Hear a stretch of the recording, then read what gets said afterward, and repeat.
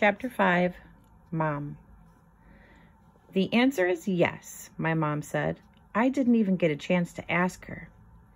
She just saw the little varmint in my arms and said, okay, now let's get this dog into the tub. Thanks, Mom. I wanted a dog for as long as I could remember, but we were going to wait until we got to Florida. Luckily, Mom liked to go with the flow. He picked you for a reason, she said. Right, I'm the first sucker who fed him. She messed up my hair. Life's a journey, traveler. And we're all in for one heck of a ride. Hiking uphill is the best part of the trip. Never forget, she said. How could I when you remind me twice a day? She was 67 years old. She didn't dye her hair, which she kept short. No muss, no fuss. Nope, no fuss, no muss. You might be doing the math. Her age minus mine, a 7th grader. She'd have to be in her mid-50s when she had me, right? Except she didn't. I was 10 when she took me in. Get the towel, Mom said. We dried him off, and wouldn't you know, that little mutt was sort of cute. His coat was spiky. With the gunk gone, his eyes were gold brown. He tucked his tongue. I tucked his tongue into his mouth, but it fell out. Let's fatten him up, Mom said. Her saying yes to the dog so quick got me thinking. Mom, all those kids in the group home, you could have adopted any of them. I've always been afraid to ask, but why me? Why were you afraid to ask? She started frying up some hamburger. Sometimes I think if I talk about it, it'll disappear. Living here in the apartment, my own room, dinner while we watch TV, you and me. Traveler, she said, you and I will never disappear. We're forever. You know that, don't you? Of course. You're a terrible liar, son. How do you know I'm lying? Because you do this adorable little thing with your eyes. They open a little bit wide and you look off to the right, Ben.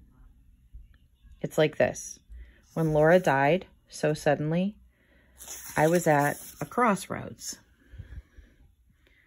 We'd always talked about becoming foster givers. And I thought, well, if I find the right kid, the one who really needs me, I'm going to do it. She stopped cooking to look at me full on. I just knew you were meant to be my son. How'd you know, though? Magic. She wasn't talking to me now. She looked past me at the picture on the wall above the kitchen table. Mom's partner, Laura, watched over us every night as we ate. She had a true smile, like she wasn't forcing it for the picture. She got cancer, the kind that hijacks your blood. She would have loved you, Mom said. Then she snapped out of it and got back to cooking. There's not much here. You'll be hungry. You'd better go pick up some Chinese food. Now she was lying. There was plenty of hamburger, even with the dog there, but I saw she wanted to be alone for a bit. She didn't like to be sad in front of me. Mom, they have this new cheddar at the supermarket. It's really terrific. Good to know. Hey, our new friend here, what are you going to call him? Not sure yet. You'll know when you hear it. I made a leash from a bathrobe belt, but I didn't need it. The little dog trotted right alongside me, all the way to the Palace of Enchantment and back. And he never once took his eyes off me. Even when he was eating, he wouldn't stop staring at me. After dinner, when we watched Star Trek II, The Wrath of Khan, it was the same way. Eyes on me the whole time. He had a thing about him that was hard to describe, like this very golden stillness. His name had to show that. Why are you smiling? Mom said. I don't know, I said. But I knew. It was so perfect, just plain old hanging out, Mom, me, and the dog. It was so safe. Maybe we could call him Woody. As in Woody Coffin? Right, scratch that. Coffin's a tricky name, she said. It's awesome. Remember how you said I could stay a Smith if I thought Coffin was too creepy? There were lots of Smiths in the foster care and Joneses and Washingtons. That was the best, the day you let me share your name. That was a beautiful day. Yes, it was. I just felt different. Like finally I was getting a little closer to becoming the person I was supposed to be, even if I didn't know exactly who that person was yet. I like that you tell me these things. Oh, don't be embarrassed now, Ben.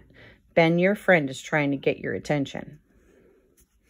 The little guy had slid out of my lap and trotted to the door. He put up his paw and yipped. Just once. I took him out and he peed right at the curb. When bedtime came, he wriggled under my shirt into my armpit. I woke up to check on him, and his head was resting on my chest. He was looking at me with those gold brown eyes. It occurred to me that I hadn't taken a breath from my inhaler since the library, and I was breathing fine. I ran my fingers through his coat, back and forth, and like no hair came off him. My lungs were cool around dogs who didn't shed a lot. You're awesome, I said. He dove at my mouth and licked my lips. Except for the breath. Whoa. When I woke up the next morning, he was checking out the Chewbacca poster I tacked up by my bookcase. It was life-size, 7 feet of a Wookiee staring right at you. The little mutt cocked his head like, Duke, you are the weirdest dog I've ever seen. Like, dude, you are the weirdest dog I've ever seen.